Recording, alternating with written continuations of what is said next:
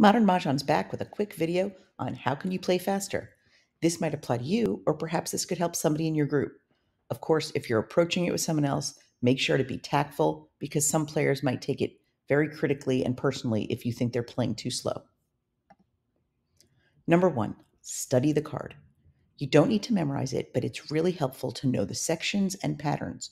Patterns change each year, and by recognizing them in advance before you play, it could be very helpful. How does it help?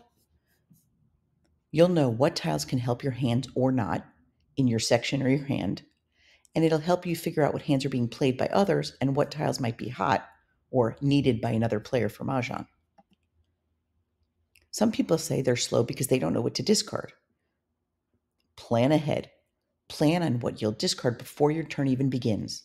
So what we suggest is when you pick a tile from the wall, put it in your rack, and then later, when no one's watching, file it where it belongs. At the same time, know where all the tiles that don't fit into your section are on your rack and have them ready as discards. So there's no thought process. You know, pick a tile, plop it down and in your rack, and then discard a tile you don't need. Similarly, number 3, plan on which tiles you can and will call for an exposure. So if you're playing a hand and you know a 5 dot is something that you can call and it'll commit you to a hand, as soon as that 5 dot's called or discarded, make sure you call it. And finally, this doesn't give any clues that you're saying, oh, wait, or hold, or pause, and then saying, oh, no, never mind, I don't need that, because that gives clues to your hand. Have any questions? Ask us. We're happy to help. Email us or message us. You could find us on Facebook Mahjong Community.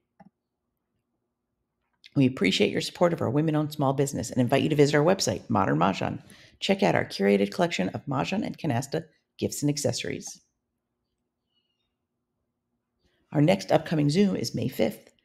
Karen Guin, otherwise known as Bubbe Fischer, will be sharing her tips and tricks for the 2024 card.